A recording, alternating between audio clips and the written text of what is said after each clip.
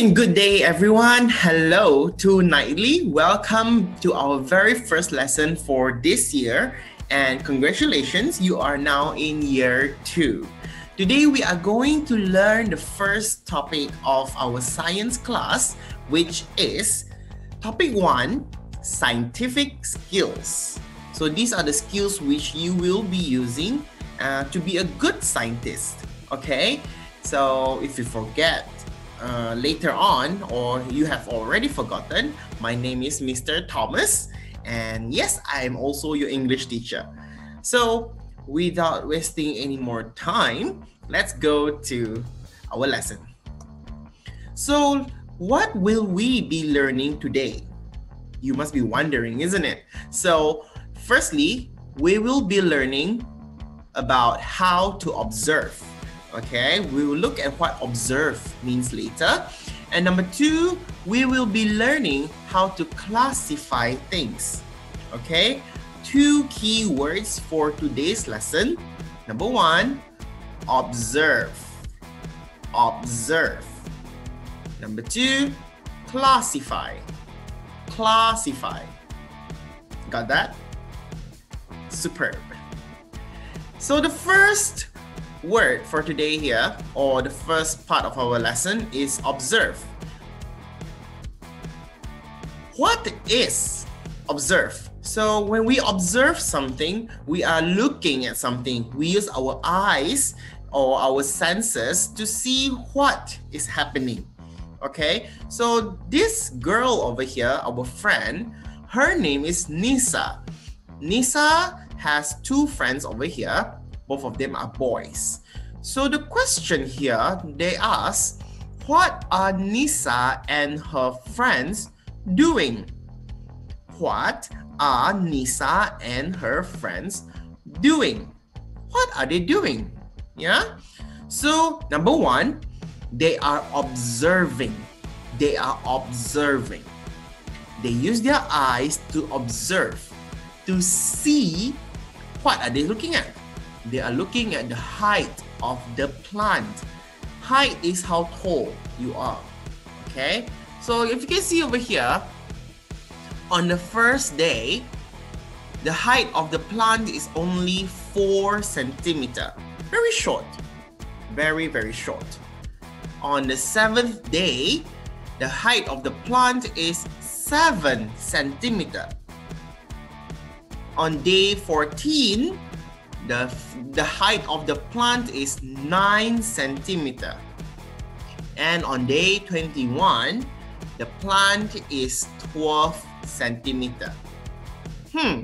All of this can only be done when we observe, when we see using our eyes.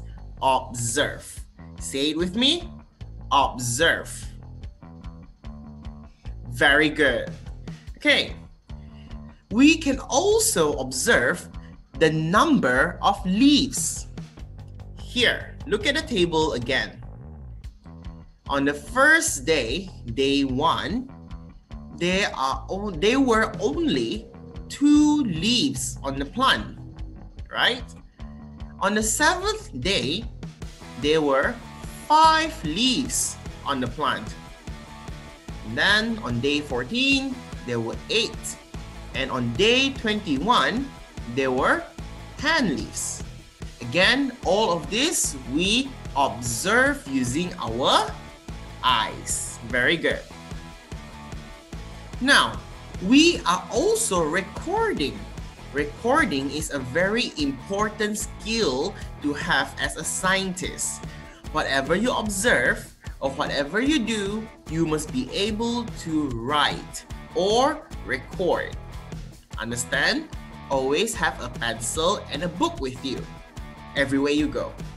So, Nisa and her friends are recording the height of the plant for day 1, day 7, day 14, and day 21.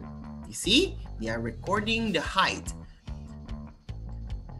Now, let's look at another example of how we observe. You see, Nisa and her brother are helping their mother in the kitchen.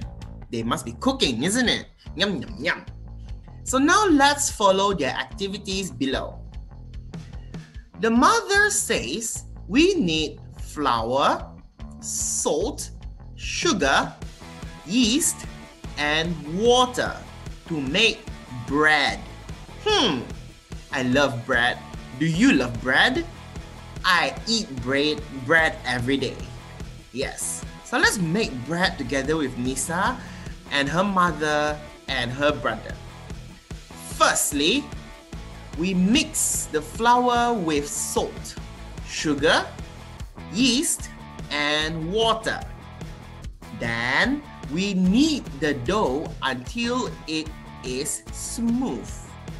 Okay, remember we have put in salt, sugar, yeast, and water. After that, we knead the dough until it is smooth. Number 3. Next, we cover the dough with a clean wet towel and leave it for an hour. Leave it for an hour. 1 hour. And look at what Nisa's brother is saying. Wow, the dough has risen. Meaning, the dough has become very big. See, in picture number 3, it was so small. And after 1 hour, the dough has become big. What did Nisa's mother say? Let's put the dough in the oven. We are going to make the bread now. We're going to put it in hot oven. Alright? So, what can Nisa and her brother observe? Number 1, Nisa and her brother can observe what their mother put into the mixing bowl to make bread. So, what is the answer just now? They put in salt, sugar, yeast, and water. Right? Number 2, Nisa and her brother can observe what their mother do with the wet towel. They can use their eyes to see what their mother is doing with the wet towel. Excellent. Now, number 3, Nisa and her brother can observe what happens to the bread dough after 1 hour. They can use their eyes again to see what happened to the bread dough. Very good. Now tell me, what can you observe? I will give you one example. I, Mr. Thomas, can observe that Nisa's mother's shirt is pink in color. Now you tell me, what about Nisa's shirt? What is the color of Nisa's shirt? Fantastic. Very good answer. Let's move on to the next page, shall we? Look at Nisa's brother's comment on the smell of the bread. Wow, this bread smells nice. And what did Nisa say? Don't touch the hot oven. Why? Why should you not touch a hot oven? Very good. A hot oven would burn your hands if you touch it, you know? Don't ever touch a hot oven. Alright? Ding! What does this ding sound mean? Ding here means that the bread is done. The bread is now ready for serving. You can eat it. Yeah? So, Nisa's brother said, Mother, the timer has sounded. Is the bread done? Of course it is. You can eat it now. And see, what did he say here? This bread tastes good. It's delicious. It's yummy. Yum, yum, yum. And Nisa said, yes, this bread is soft and fluffy. Very, very good. Alright? So, these are the things that Nisa and her brother can observe. Number one, they saw the changes in the dough. They saw it from small to big. And then they smelled the bread being baked. This one, they use their nose. They can smell the delicious smell of the bread, isn't it? And then they tasted the bread. Very, very delicious. Meaning they use their tongue. Very good. They touched the bread. It was soft and fluffy. They used their sense of touch. Very good. And they heard the sound of the oven. They used their ears. Very, very good. So now, look at this blue box. The box says, we gather information about the changes around us by seeing, smelling, tasting, touching, and listening. All of these senses are used to observe. Observe, all right? These process skills are known as observing or observe. Same thing. Got that? Let's move on to the next slide. The second part of our lesson is classify or classifying. It is another skill which you must have in order to be a superb scientist. Let's look at this. Classifying means putting objects or anything into different groups. For example, over here, we have the first group, animals. The second group, food. And the third group, plants. So what goes in the group of animals? Here we have cats, dogs, and elephants. These three are animals. They are classified as animals. What about food? What are examples of food? We have rice, ice cream, and pizza. These three types of food goes or are classified as food. Got that? And the third category over here, plants. What should be classified as plants? We have coconut tree, orchid plant, and rose flower. These are all plants. They are classified as plants. Very good. Now, we will be looking at animals now. You see, just now we had cats, we had dogs, and we had elephants. But now we are going to classify more animals. Ready? Let's take a look at this. We have a duck, a tiger, a penguin, a tapir, an eagle, and a goat. Look at the characteristics our friend has given us. A duck has wings. You know wings? Wings you use to fly, yeah? And we also have birds which can fly. We also have penguins who can fly. So let's take a look at this. A duck has wings and 2 legs.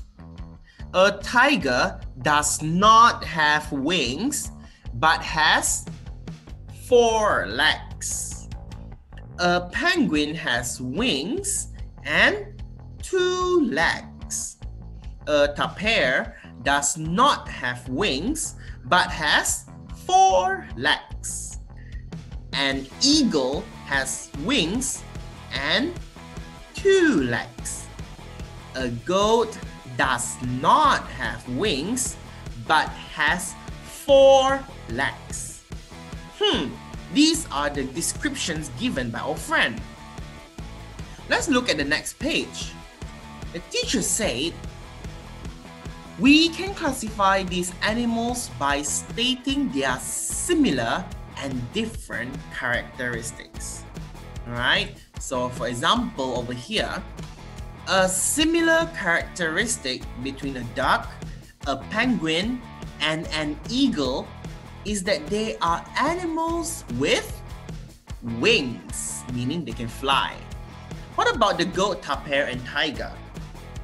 A goat, a tapir, and a tiger are different from a duck, a penguin, and an eagle because they are animals without wings. They don't have wings. They cannot fly. All right? Therefore, down here, these animals can be classified as animals with wings and without wings. With wings and without wings. Without wings means they don't have wings, yeah? Okay, let's go to the next part of our lesson. Haha, we have the animals here. Duck, penguin, eagle, goat, tiger, and tapir. Let's classify them now. With wings or without wings? What goes into the with wings category, boys and girls? Let's see. Number 1, duck. Number 2, penguin. Number 3, eagle. Excellent. What goes under the classification of without wings? Number 1, tiger. Number 2, tapir. And number 3, goat. Understand? So animals can be classified as with wings and without wings. Fantastic. Now, this is our homework for today. Make sure you do the homework given and submit to me once you are done. This is the worksheet which I have given you, and make sure you follow the answer which we have discussed in this video. I really hope to get your homework submitted to me as soon as possible, and see you again in the next lesson. I really enjoyed your participation today, and I hope you had a great time as well. Till the next time, don't forget to follow my Facebook page called Mr. Tom's English Room, and have fun learning science today. See you next time. Bye bye and thank you.